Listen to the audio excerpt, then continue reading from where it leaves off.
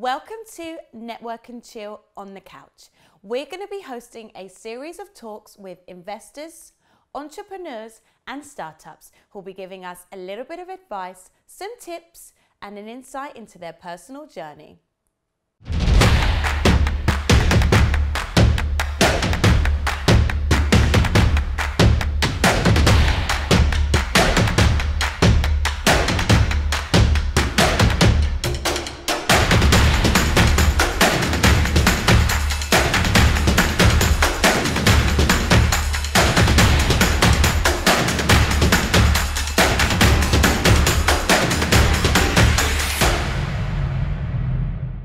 So Jan, welcome to Network and Chill on the Couch.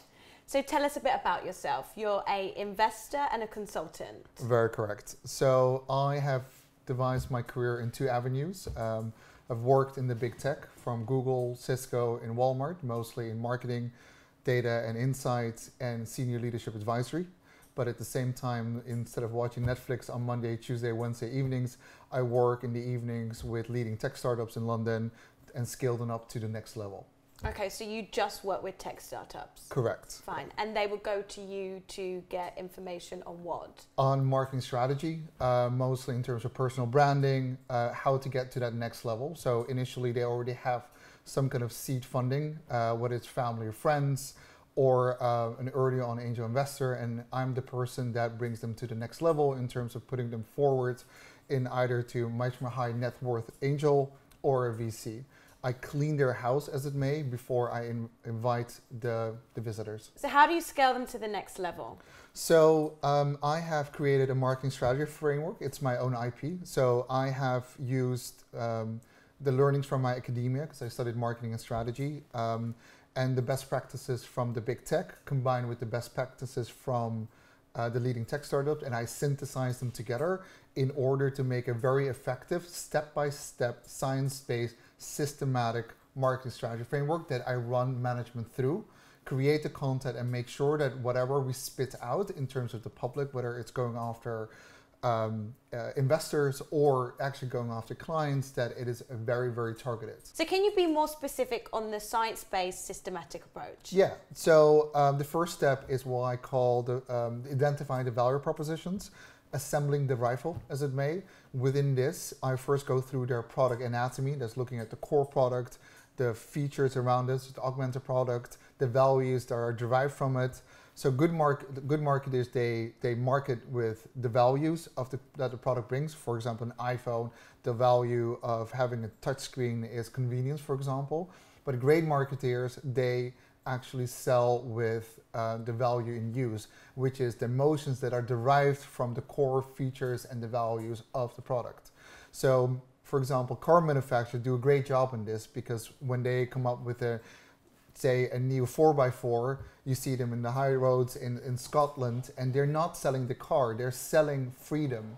And by selling freedom and evoking that emotion, attracts. Exactly, it attracts eventually the customers without being all in the face about it. They sell an emotion, and that emotion finally acts as a seed for the initial purchase. Mm-hmm. Within that, we look at the hygiene factors and motivators. The hygiene factors are typically the features and values that you need. It's a basic, so it might not win business, but in absence, it may cause it to be lost.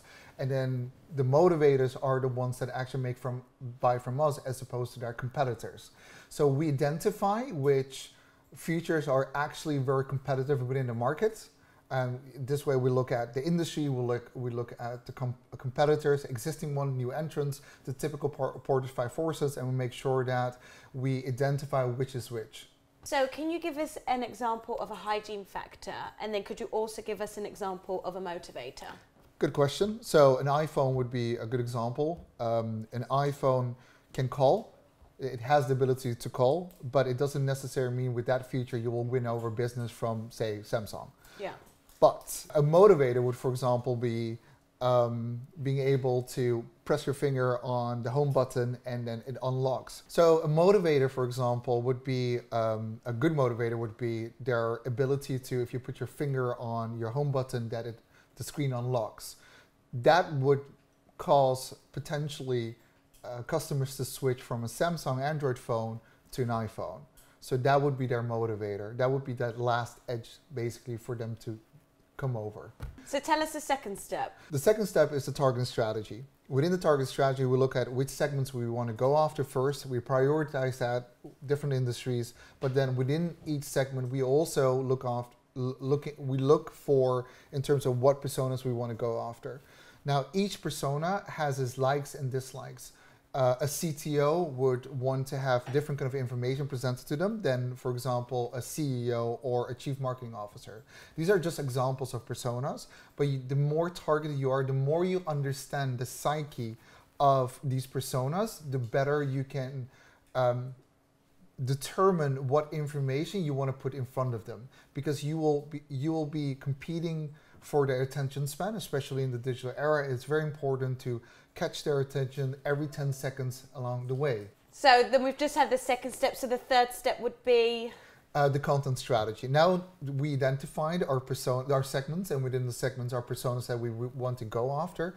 We need to make sure that we're providing the right content for them. So we use lexical semantics, in this case in the English language, and semiotics in branding, which is the science of symbolicism, color, and shapes, in order to make sure that whatever information we provide, this could be a case study, this could be a problem solution, which is typically brochure, which is typically for disruptive technologies, or we could provide them with testimonials, whether it be B2B, video-wise, or B2C.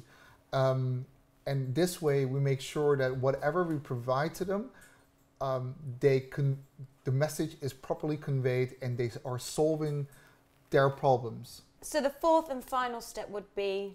The marketing tactics, pulling the trigger, as it may. So here, we already now know what our value propositions are. We know to which persona to push through what kind of information. Now we need to identify where they hang out, as in what channels are appropriate to the personas that we want to reach. Now, there's a lot of ways we can do that. There are automated ways to multi-touch ways in order to reach out to them, typically B2B, or there are highly targeted ways to do a B2C strategy where you determine the parameters of those personas in order to reach out to them. So thanks for joining us on the couch today, Jan. We've learned some really interesting information on how to scale up your business.